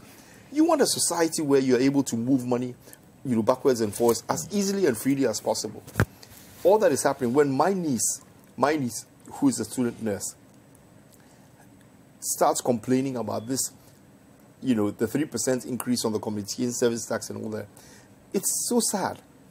She feels she has been deprived completely of her means of communication with her friends and family. And that is distasteful. If we are trying to do something like this, and all we want to do is to up the opportunity for fintechs to be able to do more and more and more, so we can reduce the cost of transferring money and intermediation, you can't do this. You can't do this. It's totally out. And it's at variance with the budget that has just been read as well. How so? The budget is very clear that it will be emphasizing and focusing more on the digital economy this year. So why do you want to go and tax it? It's as if the communications minister has a feud going with the mobile money operators. Because it's a fight going on. That is just it. Well, but she's saying that if you look at the revenue that is coming in, and she was very specific, 70+ million. Is now she's seeing the revenue. It's time that they start paying. Is now she's seeing the revenue just after her fight with them over the CST. Why? That is so communist. That is so communist. Simple. Just because somebody is making more money, you want to go and take more money from them. That's just communist tactics. It's not. It's Toma, not right. let's Toma, sit down for me. Let's call a spade a spade. My people in Nigeria say when the witch cries in the night and the child dies in the morning, who doesn't know it's the witch that killed the child? Issah just had a big clash with the mobile operators over CST. Suddenly, she has seen this opportunity to tax the operator. Remember, the discussion about mobile money taxation in the past has been about whether we should tax the transfers. Now she's got the idea of taxing the operators. Yeah. Just after she has entered this big feud with the mobile operators, where in fact she's even accused them of trying to make the government it's a very, very deep field. It's a very, very deep field. Look, if we say that it's anything other than a feud, we are just playing ostrich. This thing is simple common sense. Even a 6-year-old child will see what is going on here. But it's also something that a lot of governments seem attracted to. Maybe that is where she's looking at, because we've looked at Uganda, who've done this, Kenya, where M-Pesa is it's a lifestyle. But I'm saying saying that she has brought the idea to Ghana because of the feud. That's what I am saying. Okay.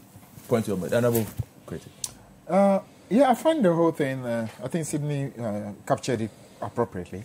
When you have a government that actually is talking a lot about financial inclusion, okay, about digitization of the economy, and then you have a minister in charge of communication actually trying to stop that effort, then it becomes quite a bit of a contradiction. Is that what he's trying to do? Because that really is what it is. We are talking about a sector whose operators are paying VAT. They're paying corporate income tax. They're paying Get Fund. They're paying NHI. All that is part of it. Then you want to now bring an additional one in a system where we are talking about moving from taxation to production. I mean, you can tell you that this whole thing has. I think, like she rightly hinted, it's something that I don't think the finance minister would even agree to, because this for me totally. I don't understand how anybody could even think about this, because this is a sector that we are looking. It's a burgeoning sector, a sector that has what you call huge capacity in terms of the economy. This economy that already had issues about the high level of informality, and the effort is to try and see how that informal sector can become much more of what you call a giant on its own. Then you are now thinking about how. But you can see the temptation, can't you? Of course, this is for a government that is trying to raise revenue. In the first place, I don't even understand what business she has talking about taxes.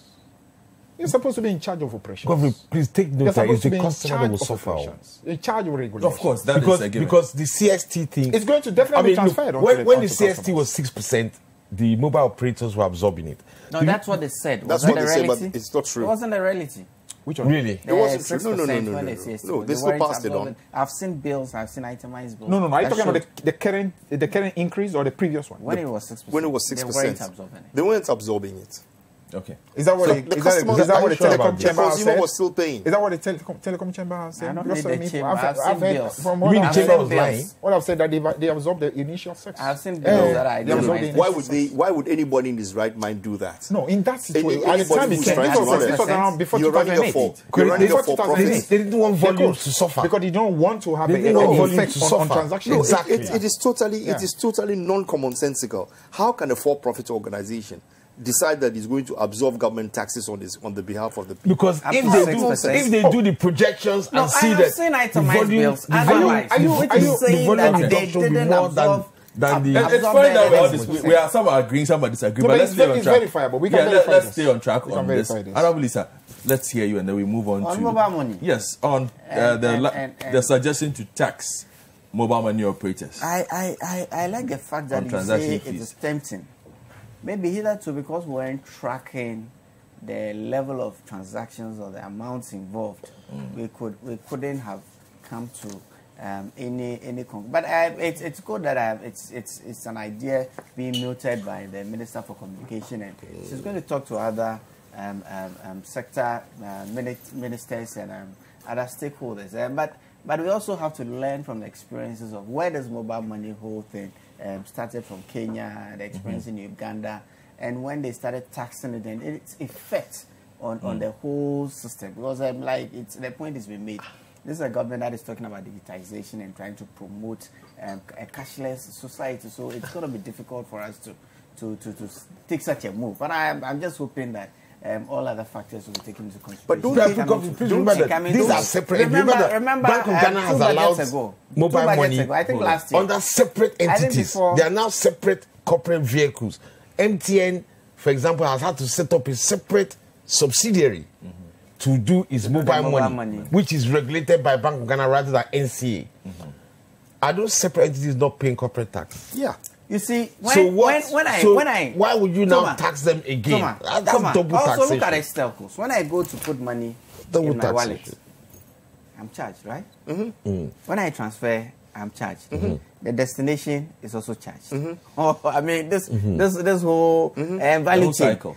You see, it's they charge at every point. And the mobile and the also going to get into some and the profits are taxed. So what? Yes, their profits are taxed as corporate tax. Yes, fine. But this is a government that is promoting digitization as well. So for us, it's well and good. But let's start a conversation.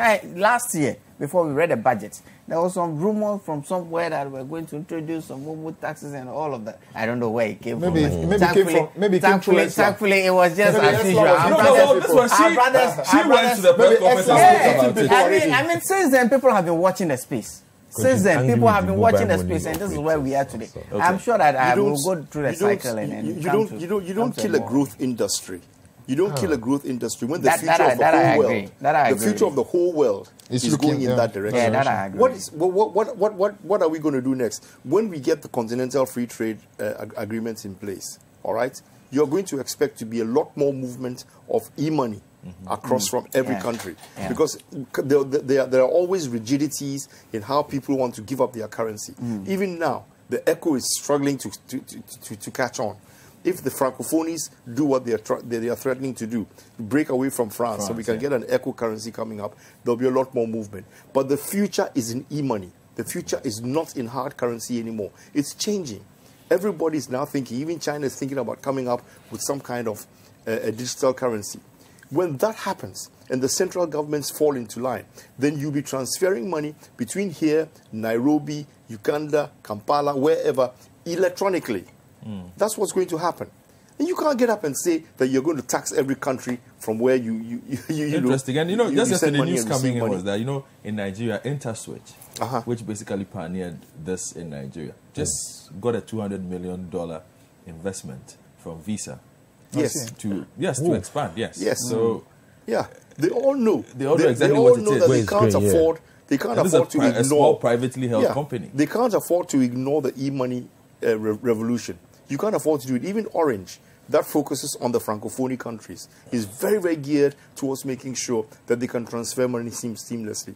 You cannot afford to lose sight of what is going to happen in the future. The only thing that is happening now is to get the central banks to come to some agreement that they will accept the e-money in place of currency reserves. Okay, so let's move the conversation on quickly now to the matter of the referendum that is coming up. Now, in the early in the week, for those of us who cover the NDC and their press conferences, I have not seen as high-powered a press conference as what they put together in the course of the week. To address, simply to state their position on the referendum.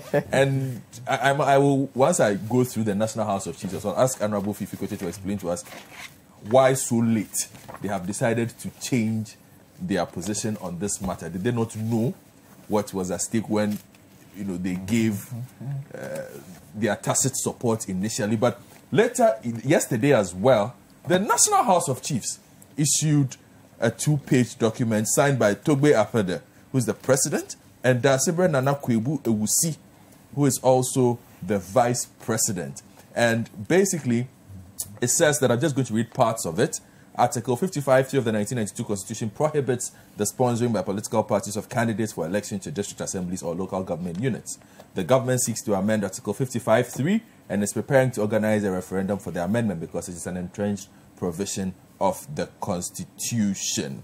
Now, the House, I've skipped paragraphs, please. So, the House, based on the recommendation of its legal committee, strongly objects to the proposal that memberships of local assemblies should extensively comprise representatives of political parties, as in the case of Parliament. We are therefore advocating for the outright rejection of the proposal to amend Article 55(3) of the Constitution because of the following. A. While we are aware that the election of chief executives of districts, etc., could result in the coexistence of central government and local governments controlled by different political parties, experience clearly demonstrates that the culture of winner takes all will prevail at the local level to the detriment of our united development endeavors.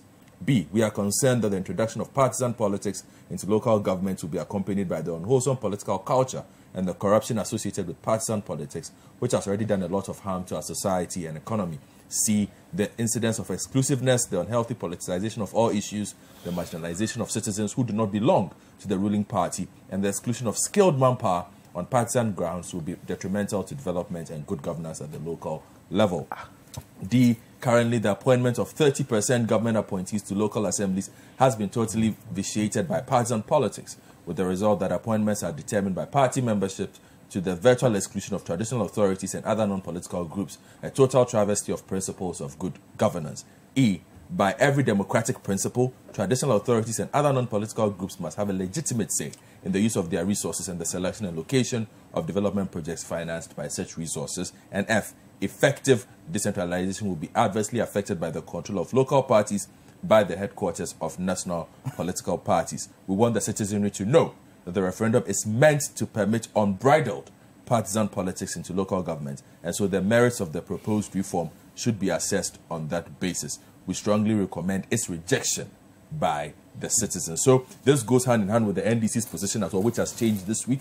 But on this particular document, I must also say that yesterday during Eyewitness News, our main news bulletin for the evening, the chairman of the governance committee of the National House of Chiefs, who is also the Western Region president of the House of Chiefs, came out and said that he was not aware of such a decision because he had not passed through his committee, and he's also a member of the standing committee. He said whatever decision the legal committee had taken should have passed through the legal committee as well. So he is not aware. We've heard from a couple of other chiefs as well. So we are not too clear on how to take this particular one. And if you listen to the chief, he says, you can watch it on your screen. I'm not aware of any consultation or meeting. This matter should have been referred to the governance committee, of which I'm the chairman, but it hasn't been referred to me, and so on and so forth. So that is basically what is happening. Honorable Fiifi Kwetey, let me come to you. Since your party started this in the course of the week, why the sudden change of heart? You've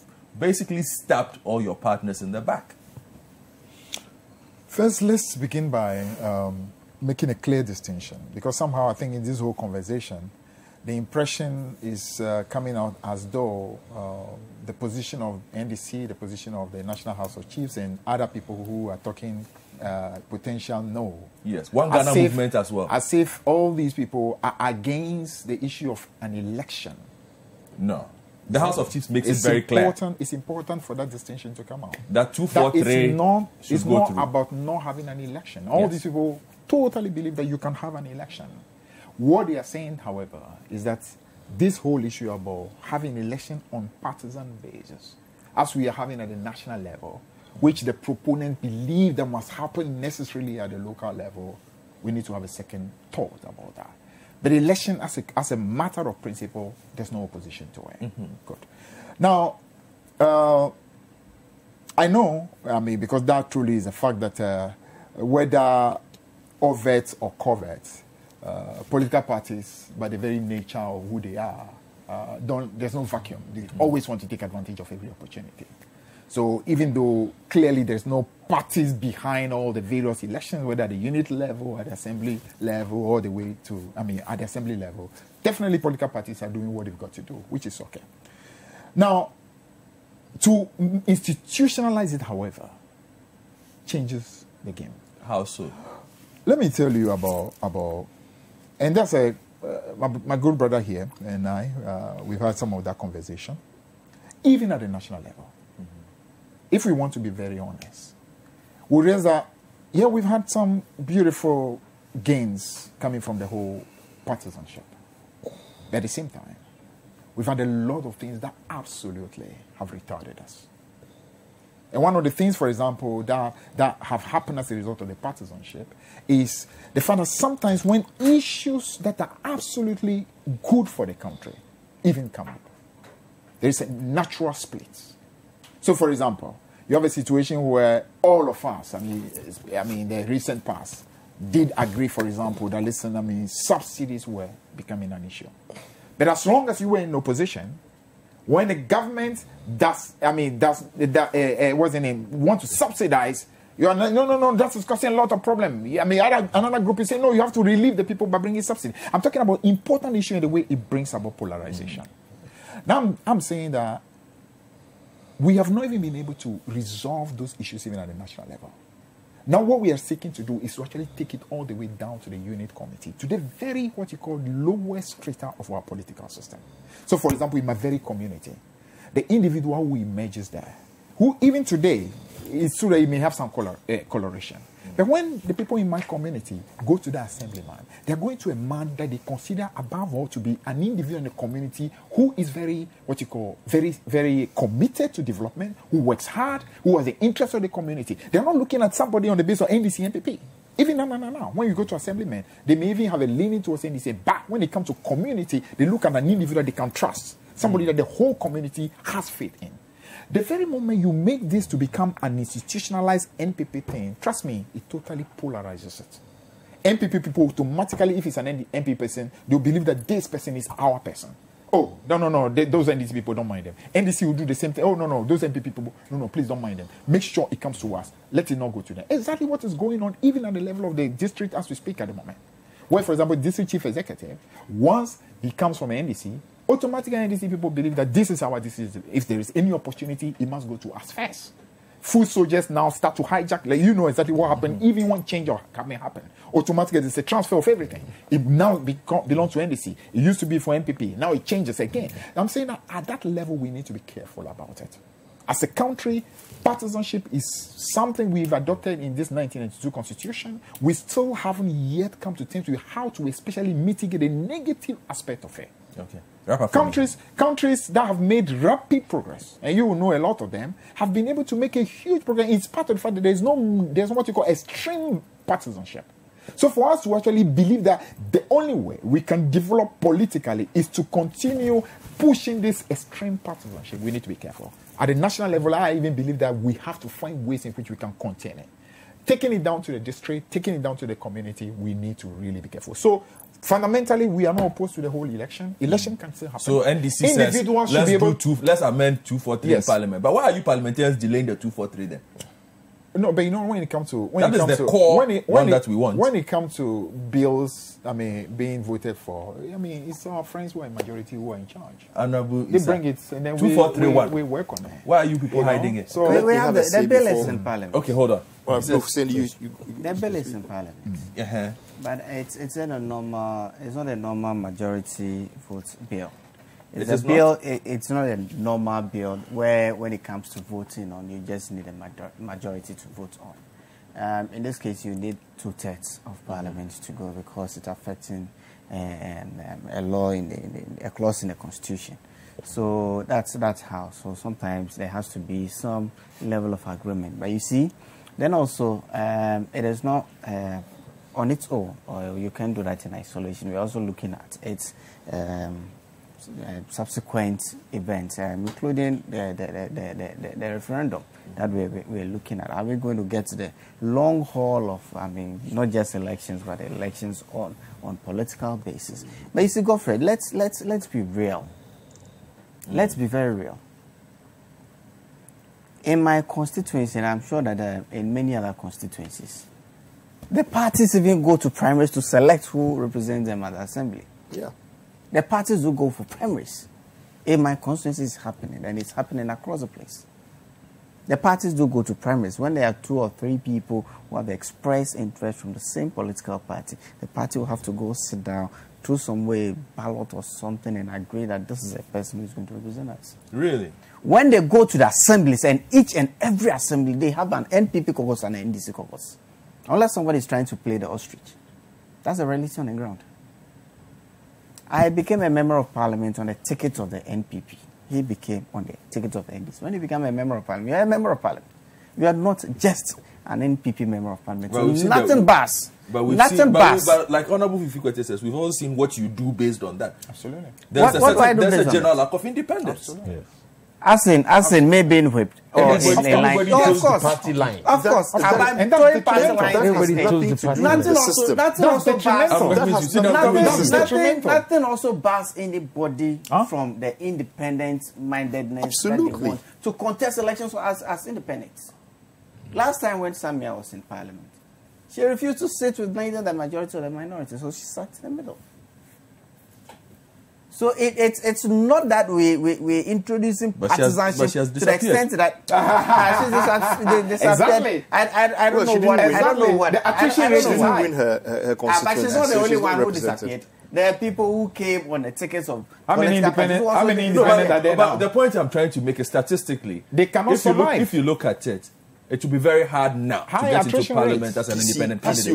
Why? Issah Fuseini was very independent. No, I'm just saying that the odds against you have gone up. Yes. If 6 years ago it was 10%, let's be honest with ourselves. It's gone down. It is almost 60%. How many do we have now? We don't have any, but we shouldn't say that it is. How many do we have now? That should tell you I'm simply saying the odds have really gone up. Absolutely, because they become more and more polarized. But you see, because even the small parties say they can't get parliamentary seats. Absolutely. Let him go there. This is an opportunity for you to show what you can do at a district level. Where is the PNC? Where is the PPP? Where is the... And we're practicing multi-party democracy. And we say that's the only way to go. You don't think that the CPP or the PNC could become relevant if at the local government level they're given the opportunity? Oh, please. They would. Yes. They would become relevant. And that is how we build our public institutions, including the political parties. Yes. Who knows? This whole idea of politics becoming expensive. When people start from the barest level, from the unit committee to the assemblies to the... with this heavy monetization, the heavy monetization that has characterized the national... Sometimes it is monetized. The system is monetized. Exactly. But you see, it is not only money. Fiifi, it's smaller. If you have to deal with one district, you don't have to deal with 275 districts. I'm telling you. I'm also saying that there must be the admission. Hold on. There must be the admission that if now it's cost you 200 cedis to contest that election, it's going to be more expensive. It will go up. Absolutely. Why? Yes, but I am also telling you. Godfred. Saying they will demand more money. It's simple. You are dealing with only one district. Yes, you demand more money. There's another angle from my experience in Nigeria which I need to put on this. Okay, let me do this. Since we have too much time, let's be fair to each other. Let's have a conversation on this. Toma, go. Okay, see. Now you guys are looking at politicization on the local level. Now in Nigeria, this kind of partisan political party thing at the local government level has been there since for decades and everything. Now the other danger. You mean through your military regimes you had it? No, okay, I mean because you had a huge civilian so if you started yesterday, we have been ahead of it. So bring yours, bro. Oh no, but I mean, even the Second Republic. I'm talking. I've been far back in 1979. How long did those republics survive? Yeah, but while they were there, it's always been local government. Always been partisan political elections, everything. Now the other danger about it that has to be managed, because I think it's a good idea to do it, but these are issues that need to be managed. As Fiifi has pointed out, we need to manage this problem, and that is this: a government wins at the center, an opposition party wins at the local government area. What happens? The government at the center deliberately withholds resources to the guy down there in order for him to look as if he's not delivering, so that their own party member can win at the next election. This happens regularly in Nigeria. Honorable Fuseini, I beg you, this is something that happens regularly, practical. Not yours, happening for years and years and elections after elections in Nigeria. We have a formula for this. You guys are more corrupt than us, so yours is exaggerated. We have a formula for the quality. They have 100 million plus. Everywhere the same. It could be the same. Gentlemen, let's not make sweeping statements that are just... You know it's a fact. It's a fact. You are just passing away a problem which is a clear and present danger. You're just making a sweeping statement to sweep under the carpet. You are the originators. That will not make the problem go away. But you must admit that last week, when we had this conversation, yes, the general mood was okay. Yes, it was almost unanimous. Yeah, yes. But this week, there has been and it's not just because of the NDC. If you, a lot of people have put up social media posts saying, "Are we really thinking this through?" I'm not sure. I'm not sure that NDC is genuinely wanting to say no to this situation. No, we are saying no. I think the NDC. We want election. I think the NDC is saying no. We want election. Simply because the NPP is saying yes. Oh, wow. But they had agreed. We want election. This is your divisive thing. We want election. Yes. We don't have a problem with election. So please, let's. Yeah, but I think the issue is just how to manage the challenges. How can you not want your DCE, all right, who is, say, an NDC elected DCE, to get the opportunity to show what he can do at district level, right, with the policies and the vision of what an NDC can do? Why would you not want to put somebody there to demonstrate how NDC policies can manifest itself? You do that, then it means that at national level, you don't need to worry about how you can make your case for a better governance. So you get a chance to prove yourself in a smaller environment and use that to leverage your ability to win the national elections. It makes so much sense to me. You have 275 opportunities, okay, to go out there and show that with the NTC policy in Kwesi Minson or something, you are able to demonstrate so much over a period of time. You can attract so much investment. You can attract so much development. You can do so much and improve the lives of the people at the district level. So give me an opportunity to show you how to do it at the national level. That seems to me a logical progression of democracy. Okay? And it's not only just for Ghana. If you look around the world, a lot of countries who used to have a national controlling system have broken it down like that. South Africa, New Zealand, Australia, UK even is going that way, where UK is even doing proportional representation at borough level, so they can actually have the will of the people to come forward. So it doesn't make any sense to me. Why would you not want to elect your leader? That's what we want to elect. Based on your philosophy. Based on your philosophy. Allow individuals to emerge on their own strength. You don't just want to elect people because they belong to a one party or the other. You want a philosophy. You want issues to be discussed. What's the future? What do I want to do? How am I going to do it? If the MPP says, as the NDC says, that we are how do you describe that? Property owning democracy. All right? And that they can demonstrate that. All right? They can demonstrate that at Kumbungu, that is what we are practicing, and that is what works. And NDC is coming and saying, we are coming to show you social democracy. And they are doing it in nearby Tamale Central. And it doesn't work. Then people have an opportunity to say, this is better than this. But there are those it's so simple that I can't believe it. Who say that the agenda of national parties does not necessarily reflect the agenda of communities. Absolutely. And so if NPP says they are property-owning democracy, in Ablekuma West, that is not what the community is interested in. All. Fine. But the community will see that this MPP leader, this MPP chief executive that we have, all right, has turned our community around. Yeah. What more do you want? No. Okay. I don't know. You see, the stance of the NDC cannot be discounted in all of this. It's not just the stance of the NDC, like I'm saying. No, but I am saying this because, yes. One Ghana movement and a couple of others. Yeah, One Ghana movement. There's only one person, One Ghana movement. Oh, how do you know? How do you know? The House of Chiefs have a position. I know. But like you're saying, even yesterday, even yesterday, there was some level of dissent. No, I'm not being naughty. I'm telling you a fact. But the NDC is a public.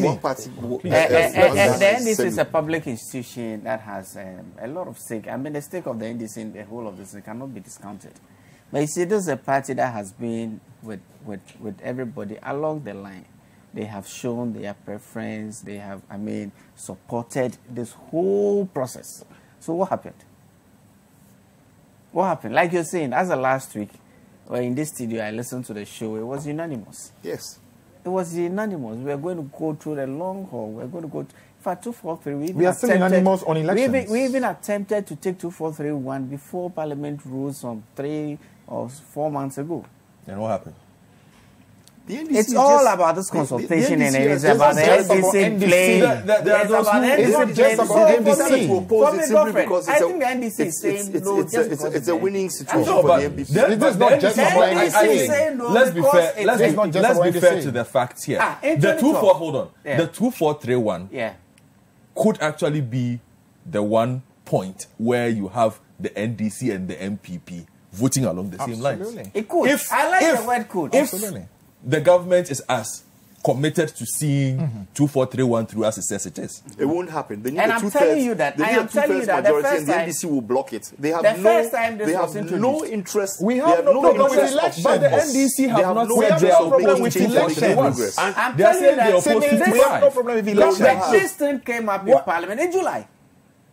We couldn't form consensus. Our issue is not about elections. NDC is saying now, I've been in a position long ago. I still remember NDC document I read years ago. And we couldn't vote because we couldn't form a consensus and we needed a text. Let me take text messages.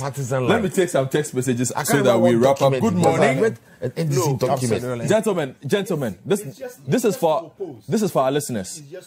Gentlemen, this is for our listeners. Are you for it because your party MPP wants it? So if your party MPP was against it, will you? Fiifi, I'm asking if your party MPP was against it, will you be? Gentlemen, first case. Will you be forcing it? I recall it. Gentlemen, you are a spokesperson for MPP, so my argument is no, but we're talking about progress. Then you should be looking for capacity for individuals to stand on their own merits. Gentlemen, and drive communities, not because they belong to Fiifi, let me read messages for my guests. Sydney. Toma. From your guests? Yes, sorry for my listeners. They are the reason why we sit here. So let me read what they will also want. They also say. Good morning, Godfred. I don't belong to a party, but the truth must be told. MPP has destroyed everything.